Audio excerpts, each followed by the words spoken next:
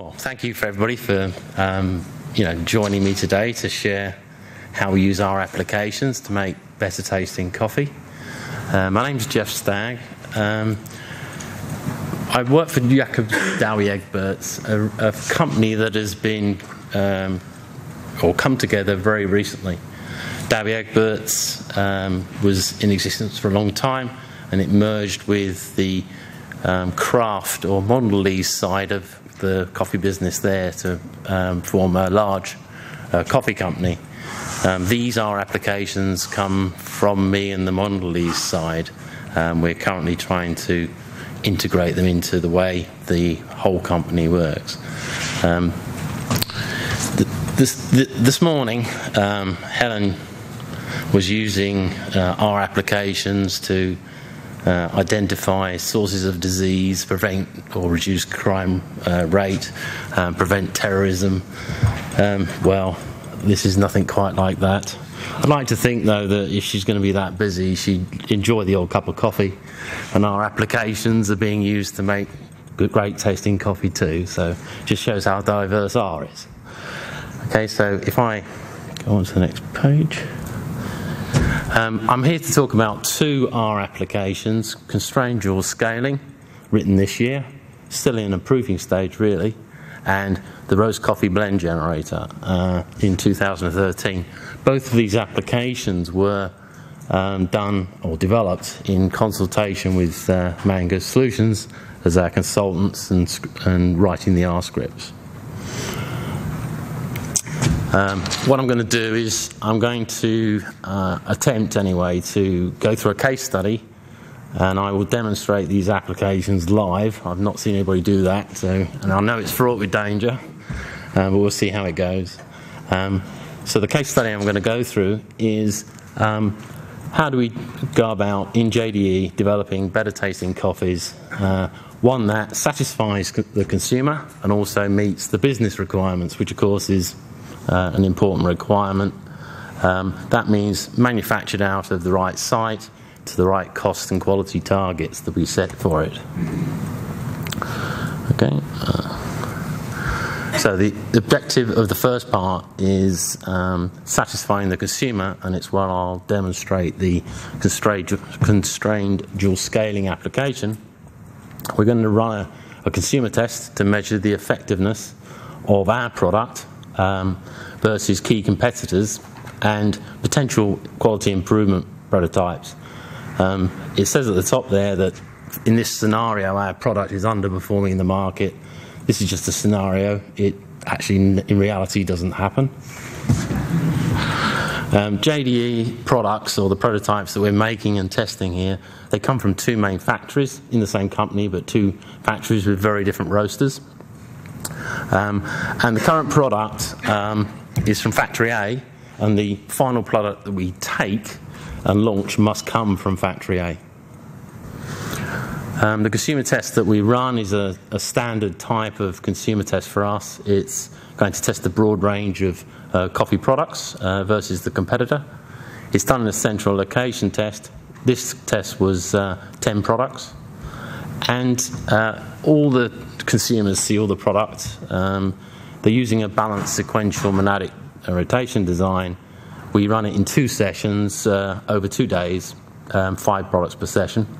And what we get from the consumers is their liking scores on a 9-point scale.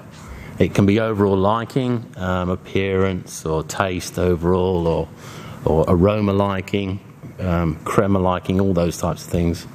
We got a lot of other attributes as well, but I'm focusing on liking scores in this presentation. The CDS application, constrained dual scaling doesn't mean a lot, but essentially what it's trying to do is to identify consumer bias in the use of their scale. They use scales differently. We can identify different response styles.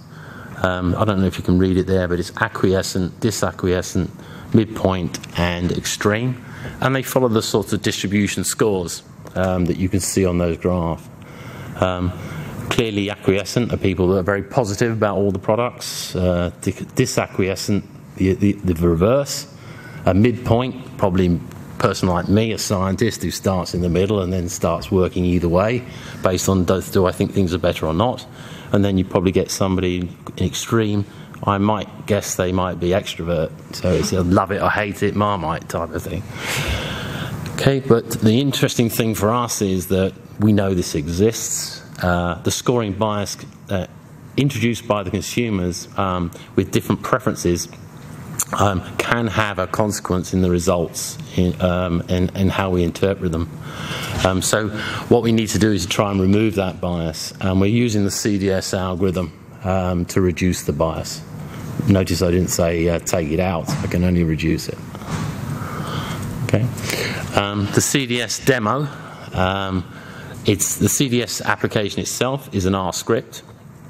As I say, developed by Mondelez at the time and Mango, and it's part of what we call the JDE Consumer Test Evaluation Tool, which is a jump control software program of customized scripts. So I will show how jump is calling R and then taking the feedback from R and converting it back into jump with this live demonstration. First of all, before I try to go live, I'll show you the outline of the script. I don't think you need to read this too much, but essentially what it's saying is some R script at the top takes the data. The jump script at the top takes the data. The bit in red converts it into R format. It's then run through the ICDS run function. The data comes back from R and then is converted back into jump script for further processing. And you can see the function call here, ICDS run, is the part. Are you seeing that? No, you're not. Okay. In the middle there, ICDS run is the actual CDS application written in R. DT is the data file, K is the number of groups we want to find, and transform is something set for us to rescale the data back to the original global average and standard deviation. We can turn that off as true or false. Oops, I didn't want to show you that. Let's try to go to a demo. I believe we should go to the R. In R, it can be run through the MCT package. It's actually multi-product consumer testing, and you can see the dual scaling application. I won't run it there because you won't see the script, so I'll open the script, which is here, and that. Say again? Sorry, beg your pardon. Function F4. Bad eyesight and poor lighting. Function F4.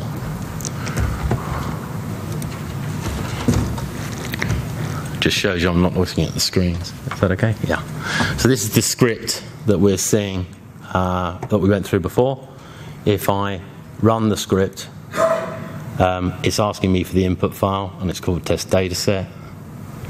And in that dataset, we have the consumer ID, the product code that's being evaluated, and some liking scores for each of the consumers. So 3 scores per product, and number 1 is the consumer, and we have about 300 consumers or whatever it was, and there's the second consumer starting there with those products.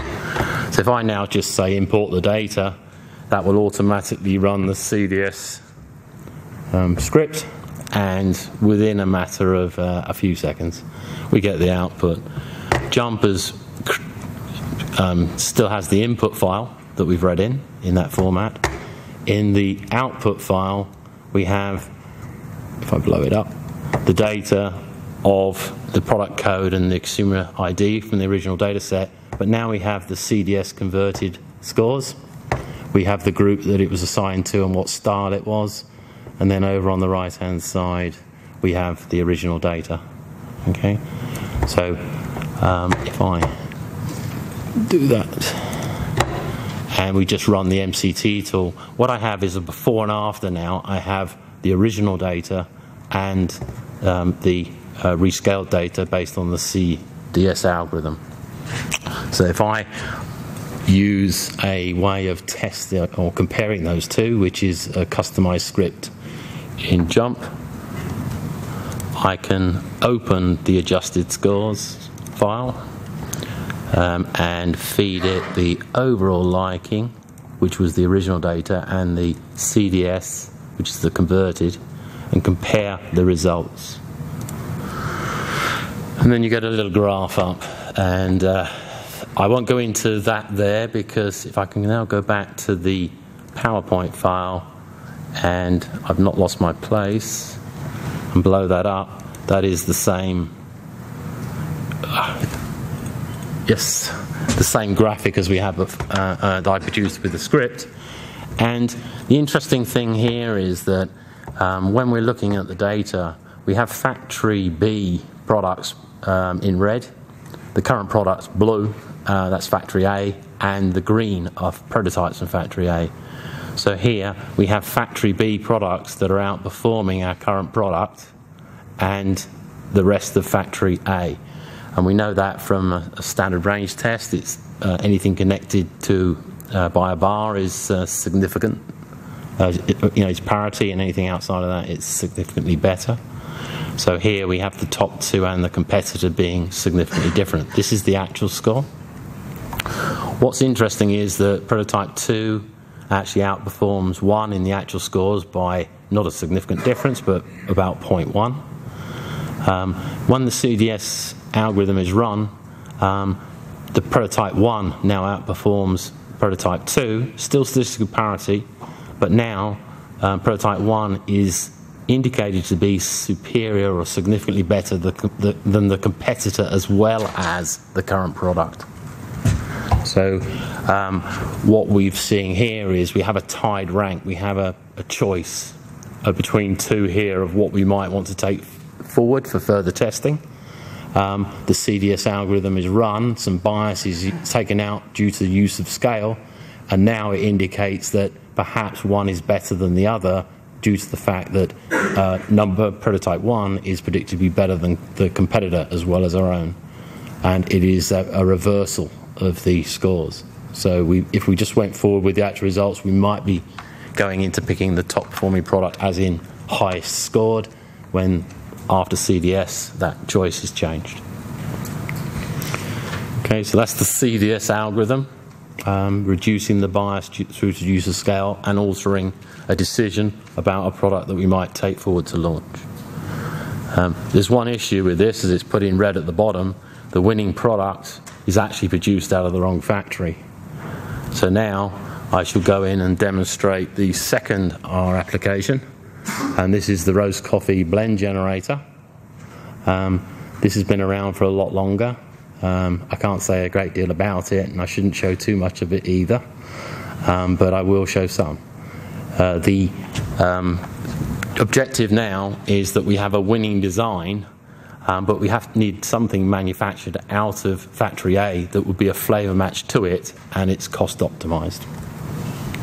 Okay, so I'm going to use the blend generator application to do that. So what is the blend generator?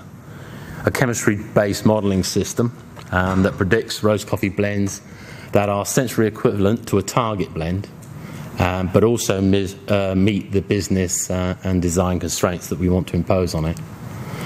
The roast coffee blends are generated through simulation and Monte Carlo, using a library of roast coffee components, and I'll show you that in a moment.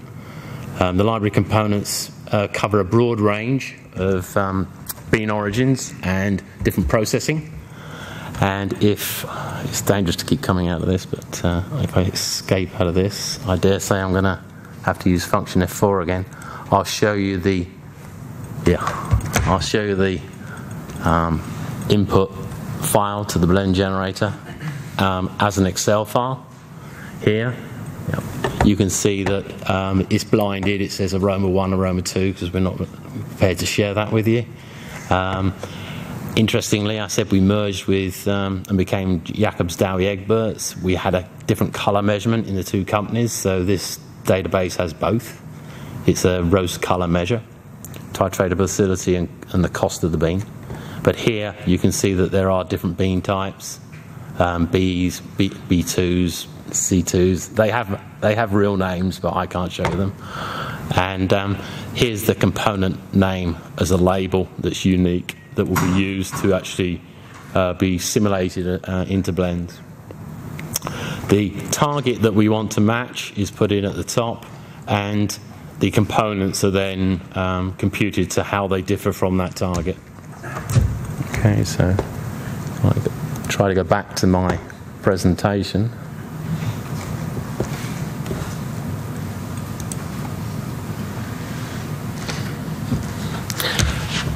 The computed aroma profiles for the simulated blend are then tested for their fit versus the target.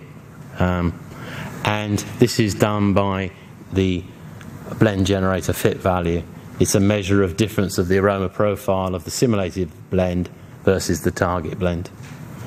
Yeah, a 0 value is a perfect match to the target. The higher the number, the further away and less likely it is to be sensory equivalent. We had a historical library of blends that have passed equivalency testing. We were able to compute fit values for those and come up with what we believe was a fit value that would be safe as a pass to sensory equivalency and an opportunity value. And this is around 80 for safe and 140. So this is like a measure of difference from the target profile. So now I'll do a live demonstration of our application of the blend generator. The objective here is, remember, we're trying to make factory B product out of factory A. So I'm going to use the factory B target, the winning design from the consumer test, and I'm using the component library from factory A to see if I can match it. And I'm going to impose constraints that have a fit value of 120, which is a sort of a number that includes some opportunity. The cost of the winning design out of the factory B was 4.55, and that can be dollars per kilo or euros or whatever, but it's just 4.55 units. But ideally, the original blend out of factory A was 4.4, so it'd be good if I could find something sensory equivalent to B, to the winning design from factory B, but actually cost the same price as the original. So that'll be my task. Okay, it says live demonstration. It takes time to come out of this. And let's shut that down. Yeah, I can close that library now. Okay, so I can close jump down. Sorry about this, you're seeing the workings of... We've lost it again, have we? Good. I'm just shutting everything down and exit jump. So I've told you what I did.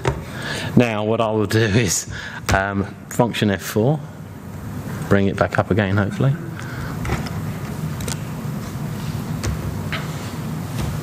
Yep, and here we have dual scaling and the blend generator, our application. I shall now run that.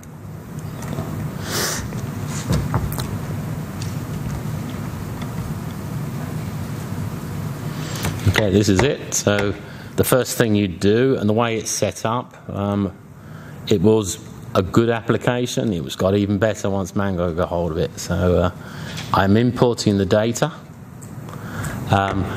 It should actually default to the directory I want to use, which it did. And this time I'm inputting alternative sorting, factory B to factory A. Just open it up. And I can use the default settings on here because it's easier. And that's imported the data. Now, what I'd like to point out is here, the project log. This records every action I do. And over here on the blender are the options I have under the blend generator, and they become live as and when I've got to the correct stage, so I can't select anything beyond what I'm able to do. So now I'm going to subset the data.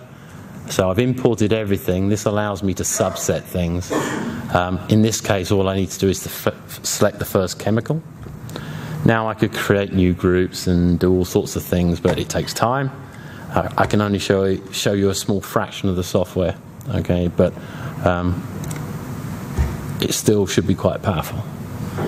So I now go into simulation. I said I use simulation. I typically use a $250,000 or something. Or depends on the library, how many components I'm using in the simulation, how many components there are, can be within each blend. I'm going to generate blends with 3 components only, and I'm going to actually set them as increments of 5, so they can exist in the blend as 5, 10, 15, not 2 or something. So it's working on integers. Okay, so I've done that now. I'm going to simulate. I think this takes about 10 seconds, so you've probably got time for it. And what we did do was we added a nice window that says done on it. It's because people can press buttons when they shouldn't. Okay, so now in the project log, yeah, I lost it, didn't I? Yeah, I think it is there, it just disappears. So in there, what I've done is simulated 50,000 rows, it's recorded that, an increment step in the blend of 5. It's only got 41,000 and just over unique blends, because 8,000 or nearly 9,000 were replicated in the simulation.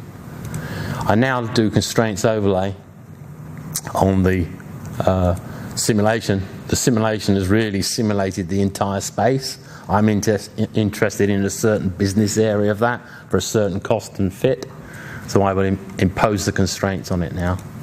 And I mentioned that the fit value I would impose is 120, and the cost was 4.55 of the factory component B. Okay, although ideally I'm looking for 4.4. So if I just let that run, I can impose many other constraints, but we won't do that for this demo. There's 119 blends that fit that criteria. If I now go into the graphical visualization, I'll set the clustering on.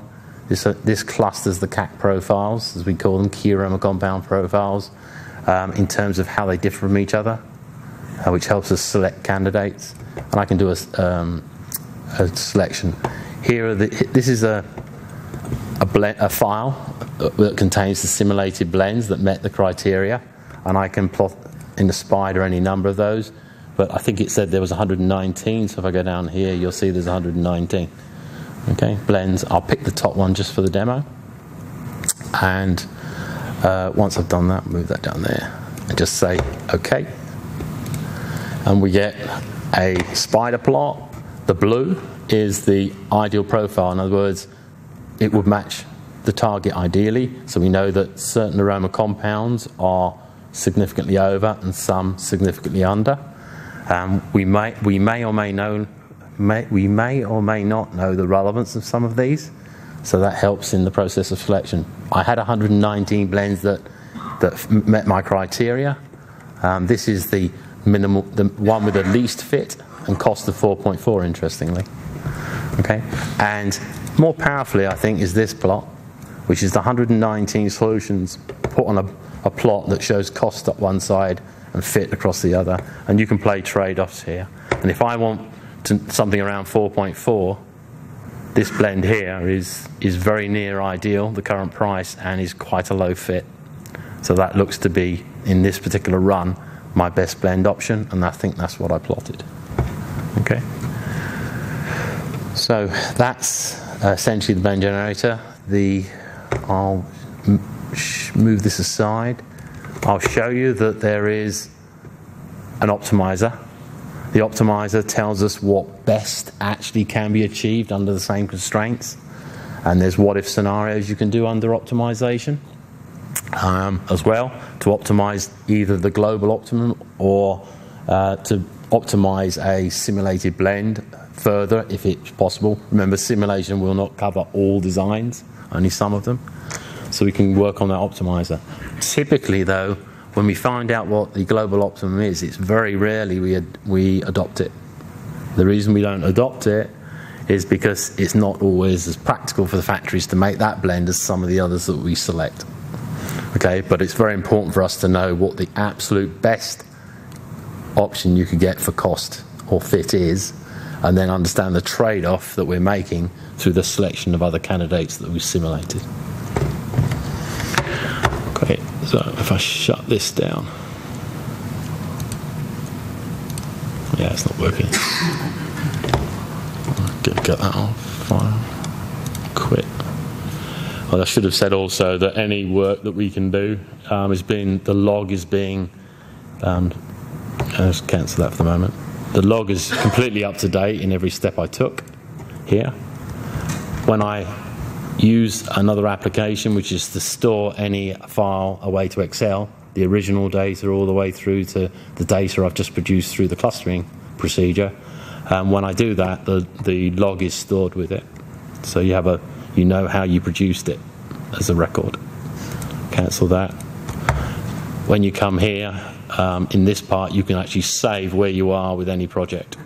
When I quit, I can save that project where I am and come back to it, but I won't do that. And then I come back to the demo and try and finish off for today. Do we have that? Yep. So if I blow that back up again, that's roughly what we produced today when we ran.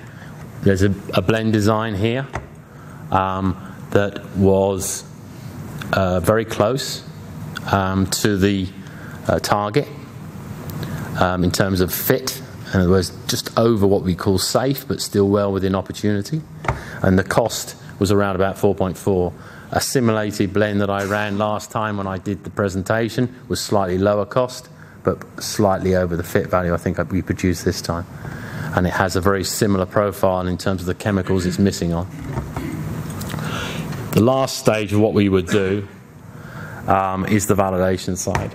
So of course we've had to select a blend from 119 candidates in this case. That would be done by expert assessments based on their knowledge of the process and the factory, and also sensory validation, so expert tasters, and we'd actually do some informal tasting to make sure that what we're selecting makes some kind of sense. We then put it through a much more informal tasting process, which is a sensory equivalency test. Here we'd be testing the blend that we selected from factory A versus the winning design, factory B, to make sure that they were sensory equivalent.